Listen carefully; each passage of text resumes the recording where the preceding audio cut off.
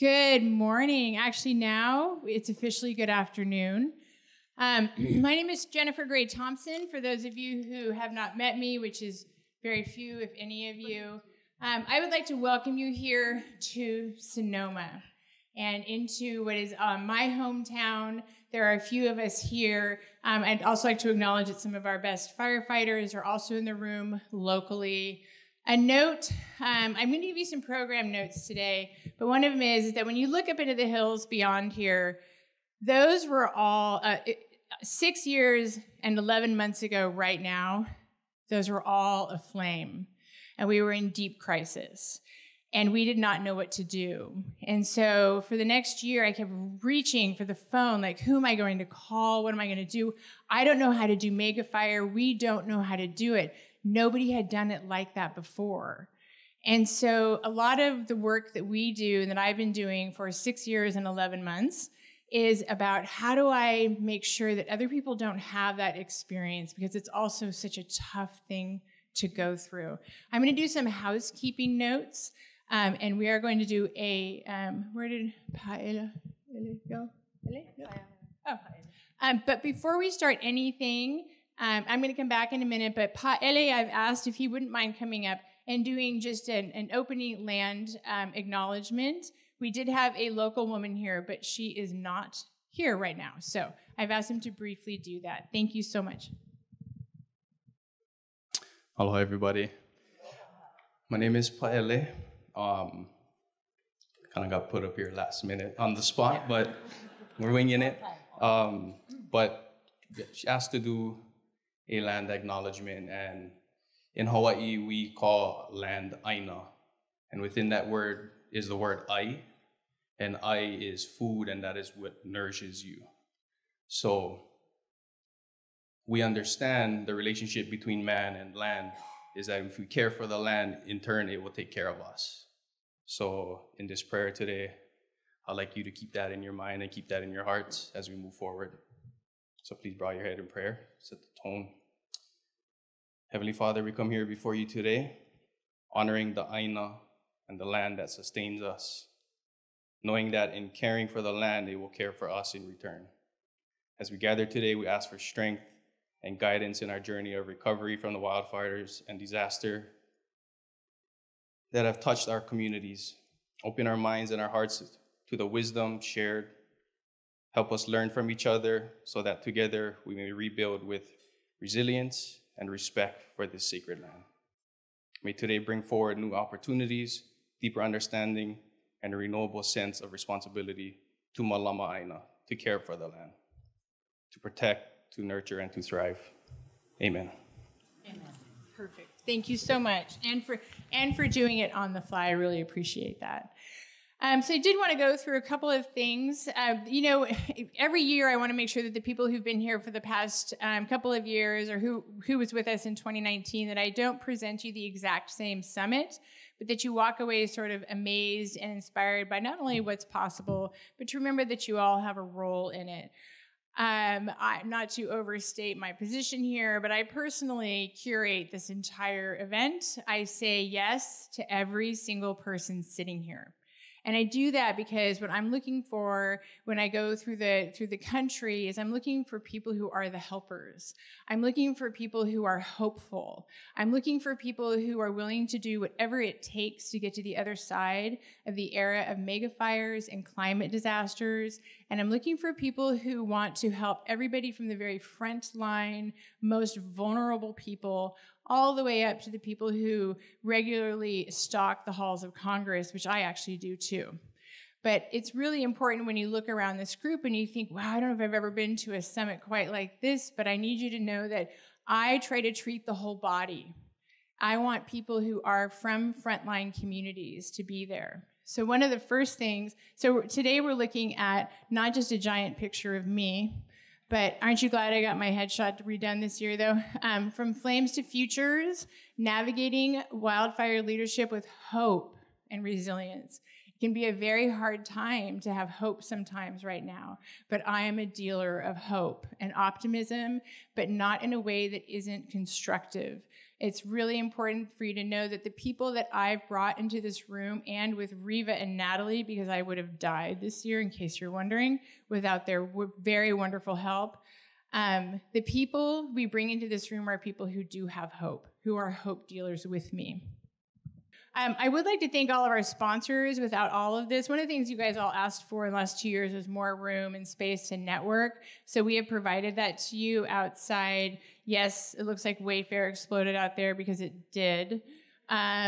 These are all of our sponsors: Airlink, United Airlines, CSAC, Amazon, IEM, IBHS, Esri, Good 360. Where's my Jim Alvey? Ah, Jim. Okay, he always makes a joke at this point. Okay.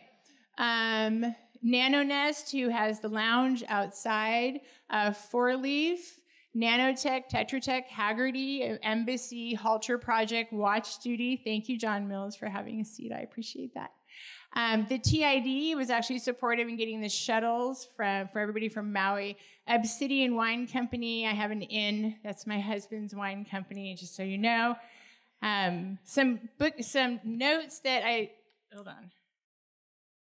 We could not do all of this. One of the things that I want to remind you is we don't charge for this summit. We do decide who sits in these seats or not, but we don't charge you for it because I'm never going to put myself in a position where especially vulnerable frontline leaders in small nonprofits cannot come here. I do not accept that, and I do not, as much as I love everybody else, I don't want to be a gatekeeper for being in the positions, understanding how decisions are made, and also talking about what you need and want.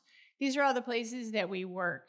And one of the things I'd like to do at the very beginning, if you don't mind, would you mind standing up if you're from a wildfire community?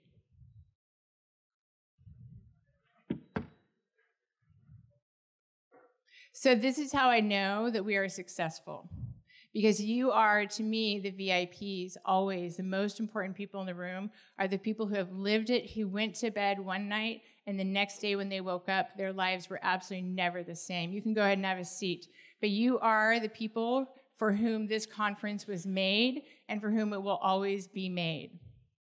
So the state of disaster in America is tough. And one of the things we're going to talk about today is future thinking, and over the next 2 days. Where are we going? Like, how can we do better? How can we innovate? It is not enough just to look at the rest of the country and say the only place is safe is some upper Midwestern, perhaps Minnesota corner, and I'm going to run there. I choose to be with people who want to run towards the issue, who go running, who do not go running from it, who go and they feed their people and they house them and they figure out how to make this better, and we can survive it together, because we can actually solve for mega fire. It's not quite like hurricanes. We can't sue the sea and the sky. We can't hold those back, but we can mitigate, and it's really important that we do that. In 2014 to 2024, 173 separate $1 billion or over events FEMA responded to. That's $1.2 trillion. In 2023, we had 28 climate-based disasters and the worst mega fire in 100 years. And I'm very proud that such a large contingency of Maui people are with us in the room. We have about 35 total. And building trust on Maui is one of the things that I am most proud of, and it felt like life's work for me. It's hard to break through the noise of everybody wanted to go in, but I just want to note that a year ago as we stood here, our hearts were broken. They were broken for Maui with you, but also in full admiration of how you were handling your ohana and how you were feeding your people. And we knew that you did not need us to show up to tell you how to do that at all. In fact, in many ways, what I've learned in Maui this year has been breathtaking and inspiring, and I do believe that many of the things that have happened there and how we move forward, we can find solutions from Maui alone. I'm actually going to skip this part because most of you know these stats, but if you want them, let me know. But over 35 million acres have burned in the United States since 2017. We are very concerned about the health outcomes, especially with We didn't do any of the things that you did on Maui. We were out there like licking our ashtray homes and sucking up all the fumes. We just didn't know any better, but you did, and you're going to come out better for it. So what I'm going to say next is going to make me sound cool, but I'm not. And so if you ask my husband about my taste in music, he will absolutely put his head in his hands, and it's like top 40. And no one ever lets me control that in the cars, which I resent a little bit. But I was watching this interview with Nick Cave, for those of you who know what it is, recently on Stephen Colbert, and he gave this quote, and I love this quote. Unlike cynicism, hopefulness is hard-earned, makes demands upon us, and can often feel like the most indefensible and lonely planet Earth. Hopefulness is not a neutral position either. It is adversarial. It is the warrior emotion that can lay waste to cynicism. It says the world and its inhabitants have value and are worth defending. It says the world is worth believing in, and in time we come to find that it is so. And that is what we're doing here today. We are doing the adversarial position of hopefulness. Day 1, Ashes to Empowerment, Cultivating Resilient Leaders, Mental and Physical Well-Being. That's in Santa Rosa, by the way. This is from February. It's very nice. I'm going to need the timer for me back there too, you guys. Okay, so now what I would like to do is with great pleasure that I introduce you to Mayor Richard Bisson. I'm very, very pleased that he was willing to welcome us into Maui in December. Mayor Bisson would like me to say very little about him, but I will say this. I did have somebody who said to me, I don't know, maybe we need somebody out there who has better sound bites and all this. And I said, have you been watching his leadership? Because I have. What I like is a leader that's slow. I like a leader that watches. I like a leader that listens and says that what the community wants matters. And so you do have the right leader. You just don't have somebody at the very front who's just full of platitudes and promises they cannot keep. That's the wrong leader. I admire your leadership, and thank you so much for being here.